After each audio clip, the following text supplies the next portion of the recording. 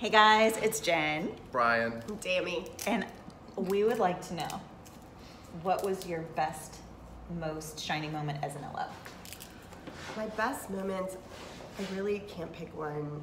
I try to go to all my closings because if there's going to be a question, it's going to be about the loan. And also, typically, although I offer to meet people face-to-face through the process, usually I don't get to meet them in person until we come to the closing table. And I just love when people sincerely thank me for helping them getting into a home. Yeah. Some people have had tears in their eyes.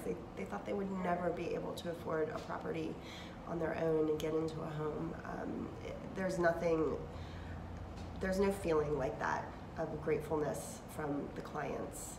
So that is really why I get up every day and do what I do, is that feeling of really impacting people's lives.